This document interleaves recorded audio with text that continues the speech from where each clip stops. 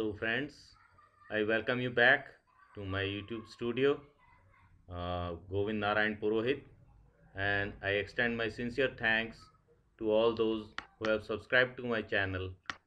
And if you have not already subscribed to my channel, kindly do subscribe to it so that you receive our videos very fast. And friends, in our today's topic, we discuss something about the semen and its composition in the male domestic animals. Friends, I am Professor G.N. Purohit, the Head Department of Veterinary Gynecology and Obstetrics, College of Veterinary and Animal Science, Bikaner, Rajasthan, India. And in our today's topic, we discuss something about the semen and its composition. The topic 1 would be semen and its components. Topic 2, spermatozoa and its morphology and functions of parts of the spermatozoa. Topic 3, the sperm metabolism. Topic 4, constituents of the seminal plasma. So let us start. So first we talk about the semen and its composition. Semen is a grayish-white bodily fluid that is secreted by the gonads of the male animals during the process of ejaculation. The semen has two components, the cellular components, the spermatozoa, and the liquid component, the seminal plasma. The fraction of the semen made up by spermatozoa is known as the spermatocrit and ranges from more than 30% in sheep to less than 2% in pigs. So these are the components of the semen. Semen is made up of water, the spermatozoa, and the substrate like fructose, sorbitol, inositol, glycerol, phosphatidylcholine, citric acid, and inorganic salts like sodium, potassium, calcium, magnesium, chloride, and of course the proteins. The spermatozoa, the animals produce motile sperm with a tail known as a flagellum, and collectively this is known as the spermatozoa, while some rad algae and fungi produce non-motile sperm cells known as the spermatia. The mature spermatozoa consists of a head, neck, and a tail. The sperm head is ovoid to spatulate in most domestic animals, whereas it is hook-like in rodents. It is covered with a cap, the acrosome, and contains the nuclear DNA. The head is continued by the neck, midpiece, and tail. The midpiece consists of a helix of mitochondria with central 2 and surrounding 9 fibers which extend into the tail. So these are the spermatozoa from different animal species. You can see here this is the head, this is the tail, and this is the neck, the mid piece, the principal piece, and the end piece. This is the dimensions of the spermatozoa in different species. Amongst mammals, mouse has the longest spermatozoa, 125 micron in length, whereas the spermatozoa of an elephant is 56 micron in length. The sperm head, it is composed of a nucleus composed of densely packed chromatin. It has an apical body. The plasma membrane, it is covered with a plasma acrosome which is covered by a plasma membrane, and then there is the subacrosomal cytoskeleton. These are the equatorial segments, and this is the post-acrosomal dense lamina. This is the basal plate, this is the capitulum, and this is the proximal centriole. This from here starts the mid piece of the tail with the mitochondria. So this is the connecting piece, and the acrosome covers 2/3 of the nucleus and is divided into apical, main, and equatorial segments. The cap-like structure of acrosome contains acrosin hyaluronidase, which helps in burrowing through the cumulus cells of the oocyte during fertilization. The neck is between the head and the first mitochondrial spiral of midpiece. Now, what are the functions of the sperm head? The head of the sperm contains the DNA, which when penetrates the oocyte DNA will result in fertilization and production of a zygote. The tip of the sperm head is the portion called the acrosome. The acrosome contains digestive enzymes including hyaluronidase and acrosin, which enables the sperm to penetrate the female gamete, the oocyte. The sperm neck, also known as the connecting piece, it contains centrioles that form the cilium, also known as the flagellum of the sperm, and after fertilization forms the major microtubule organizing center of the zygote. The sperm neck or the tail, depending on the species, also contains the mitochondria that are used as a energy source. In this picture you can see this is the acrosome, the nucleus of the sperm, the neck, the proximal centriole and the distal centriole. This is the middle piece containing the axial filament, and this is the filament sheath, this is the tail. The sperm tail or flagellum has a middle piece, principal piece and a end piece. In these pictures you can again see the parts of the spermatozoa. The mammalian sperm tail has a axoneme and mitochondrial sheath, outer dense fibers and a fibrous sheath. The axoneme is a microtubule based structure of 9 outer doublet microtubules and 2 central doublets, making the structure as 9 plus 2. Here you can see these are the 2 microtubules and these are doublets of 9 microtubules. The uh, microtubules are associated with radial spokes. These are the spokes and dynein arms. Uh, These are the dynein arms. The protein dynein arms with nexin links within the axoneme provide the motor apparatus for the movement of the sperm tail. These extend throughout the length of the tail. You can see the picture of the axoneme in the middle piece and in the principal piece. The outer dense fibers are cytoskeletal structures that surround the axoneme in the middle piece and principal piece of the sperm tail. The fibers function in maintaining the elastic structure and recoil of the sperm tail, as well as in protecting the tail from shear forces during epididymal transport and ejaculation. Uh, Here you can see the structure of the dense fibers and the microtubules. These are the dynein arms and this is the longitudinal columns of the fibrous sheath. So these are the parts of the mid piece and then principal piece and the end piece. The helically arranged mitochondrial sheath surrounds the outer dense fibers in the mid piece, whereas only the fibrous sheath surrounds the outer dense fibers in the principal piece. You can see here this is the annulus, the fibrous sheath of helix, coarse outer fibers, longitudinal elements, and the axoneme having the doublets, 9 doublets plus 2 central fibers. Due to termination of the mitochondrial helix in the mid-piece, the diameter of the tail in the principal piece is reduced. The principal piece is characterized by the presence of fibrous sheath, which provides stability for the contractile elements of the tail. The end piece of the sperm tail contains only the axoneme surrounded by the plasma membrane.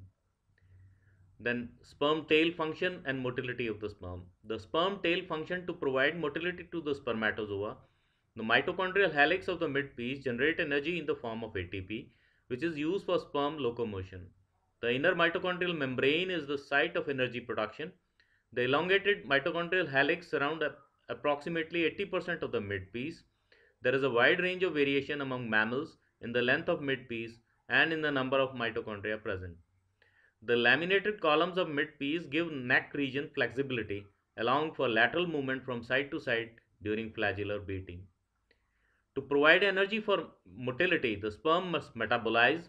The anaerobic metabolism occurs through glycolysis, whereas the aerobic metabolism occurs through the TCA cycle. Sperm metabolism occurs through a series of enzymatic processes. They produce products that can enter glycolysis to enter TCA cycle to produce ATP. Both fructose and glucose can be utilized during sperm metabolism. The ATP is used for sperm motility. Some ATP is wasted in sperm metabolism by substrate cycling glucose 6-phosphate to glucose. So here is the picture showing the sperm metabolism. The glucose is converted to glucose 6-phosphate because of hexokinase, which is converted to fructose 6-phosphate, lactate 2 ATP plus water molecules. Then fatty acids, they also enter the tricarboxylic acid. This produces 36 ATP from glucose and 36 ATP from fructose by the aerobic metabolism, and this is the anaerobic metabolism. Then what is the microtubule sliding in sperm tail? The microtubule sliding occurs as a result of sliding of the microtubules derived from the ATP, derived from ATPase. The dining arm detaches in the presence of ATP and shortens. Once that energy is made, the dining arm tilts and elongates to attach to a lower side and then shortens and returns to its original position. This generates the sliding forces that move the tail in a helical direction. You can see in this picture. The sperm metabolism is temperature dependent. ATP production increases as temperature increases. ATP dependent processes are temperature dependent. Motility increases with increasing temperature up to certain limits. So here you can see the effects of temperature on the motility of the spermatozoa. Up to 40 to 43, I must say, degrees centigrade, the sperm motility would increase. Now the chemical constituents of the sperm, the main chemical constituents of spermatozoa are deoxyribonucleoprotein in the sperm nucleus, protein bound mucopolysaccharide in the acrosome, phospholipid in the middle piece and tail, and keratin like proteins which compose the sperm membrane and fibrils, and a variety of enzymes and coenzymes which control the motility and metabolic activity of the sperm. Now we talk about the constituents of seminal plasma. Seminal plasma is comprised of carbohydrates. One of the most remarkable features of semen is that the predominant reducing sugar is not glucose, as in blood, but is fructose. Small amounts of glucose are also present, and boar semen in particular contain large concentrations of inositol, but less fructose than semen from bulls or rams. Inositol acts as an osmotic regulator in bull seminal plasma. Stallion semen also contains inositol, and lower concentrations of fructose and other compounds of inositol are also present in some species. Fructose in bulls and rams originates from the seminal vesicles, with some from the ampulla, but in the stallion, most comes from the ampulla. Inositol is secreted in the seminal vesicles. Fructose is absent in the dog. Both fructose and glucose can be utilized by sperm either by oxidation or glycolysis, although the Michael's constant for glucose is much lower than for fructose. The mitochondria in which oxidative phosphorylation occurs are arranged as a helix around the midpiece of the sperm, whereas glycolytic enzymes are concentrated in the principal piece of the tail, while some are bound to the fibrous sheath of the flagellum. However, it is unlikely that glycolysis alone could generate ATP for full motility. And while diffusion from the mitochondria may be sufficient in smaller sperm, in larger sperm it is likely that an adenylate kinase shuttle is involved in moving ATP from the mitochondria to the flagellum. There is evidence for the occurrence in sperm of specific glucose transporters that can transport both glucose and fructose. Proteins, amino acids, and other nitrogen containing compounds are also present in the seminal plasma. The seminal plasma contains a variety of proteins and peptides, the total concentration being somewhat less than that in blood plasma. Seminal plasma proteins are derived from the epididymis and the accessory glands and are involved in several essential steps preceding fertilization, including capacitation, establishment of the oviductal sperm reservoir, modulation of the uterine immune response, sperm transport in the female tract, and gamete interaction and fusion. Seminal plasma also contains considerable concentrations of free amino acids, particularly glutamic acid in ram and bull semen. There are also appreciable concentrations of carnitine in the seminal plasma of rams, bulls, and stallions. This substance is involved in fatty acid support in other tissues, but also present in semen is largely derived from the epididymis. Boar semen also contains ergothioneine, the betaine of thiohistidine, a sulfur-containing reducing base which comes mainly from the seminal vesicle. It is also present in stallion semen, but in this species it originates largely from the ampulla. Semen and seminal plasma from rams, bulls, goats, boars, and stallions were found to contain considerable amounts of glycerophosphoryl which originates largely from the epididymis, as well as glyceryl phosphoryl inositol. Semen contains considerable amounts of lipid, both neutral lipids and phospholipids, most of which is in the spermatozoa. In ram semen, the most abundant phospholipid is choline plasmalogen, also known as phosphatidylcholine, whereas in boars it is lecithin, also known as phosphatidylcholine, and in bull sperm the two phospholipids are present in approximately equal amounts. One remarkable feature of these phospholipids is their high concentration of unsaturated fatty acids, 22 carbons in length, with 6 double bonds in rams and bulls and 5 double bonds in boars. These constituent fatty acids are particularly susceptible to damage from reactive oxygen species. The phospholipids may also be important precursors of platelet activating factor, which is probably involved in sperm motility. The acrosome reaction and fertilization, and which is found in bull and boar sperm. The seminal plasma from bulls and stallions contain an acetyl hydrolase, which may play a role in regulating autocrine or paracrine functions. The semen also contains appreciable concentrations of steroids. In bull semen, the concentration of several steroids, including progesterone, dihydrotestosterone, androstenediols, and estrogens, are much higher than in blood plasma. The estrogens appear to come from the prostate, whereas the other steroids originate from the epididymis. Testosterone is present in seminal plasma at about the same concentrations as in blood plasma, much less than in the retitestes fluid leaving the testes. So this chart shows the semen dry weight, pH, specific gravity, and all other things in different animals. So you can contact me at my email gnpobs@gmail.com. This is my LinkedIn link and this is my YouTube channel link. Kindly do